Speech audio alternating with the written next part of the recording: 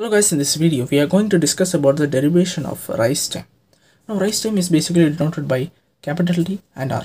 Let us see the definition first.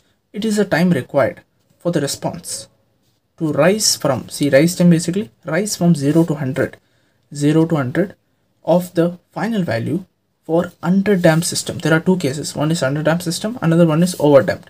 And for overdamped systems, the rise time is the time required for the response to rise from 10% to 90%. Okay, so 10% it will be around here to 90%.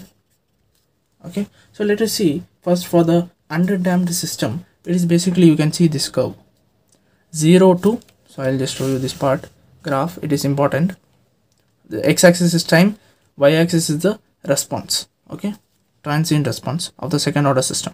Underdamped system we are talking about, it will be from 0, you can see the curve is going at reaching 100%, then it is crossing that, it is going like this. Okay, so for the rise time, it is basically from 0 to 100%, how much time it is taking from here to here, from starting from here to reach here, how much time it is taking. It is nothing but rise time. Okay, for the underdamped system. For overdamped, it is from 10% to 90%. So we'll be talking about only the underdamped system. Underdamped 0 to 100%, what is the time taking? So it is nothing but rise time. So let us see the definition, derivation part. So as we know, C of t is given as 1 minus e power minus zeta omega nt by 1 minus zeta square into sine omega dt plus theta. Okay, so this is the formula. Now next thing, this is C of t. Okay, for rise time, always remember what we need to do.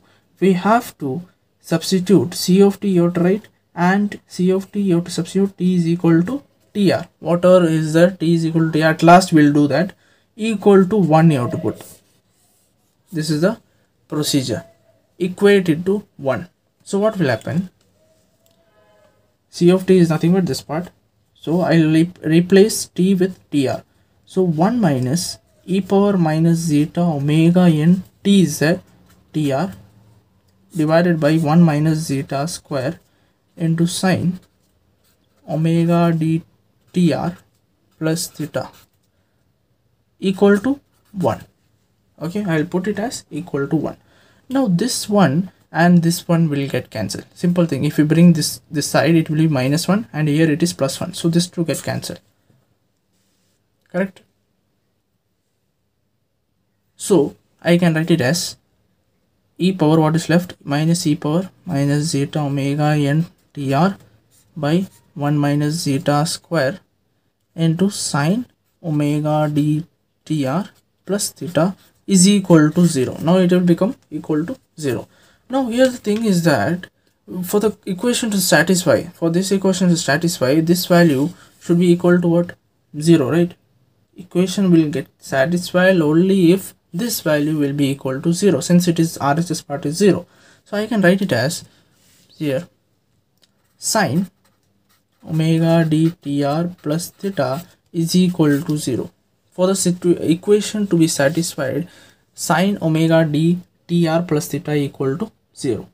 And for trigonometrically, we can say that omega dtr, which is plus theta, which should be equal to n pi.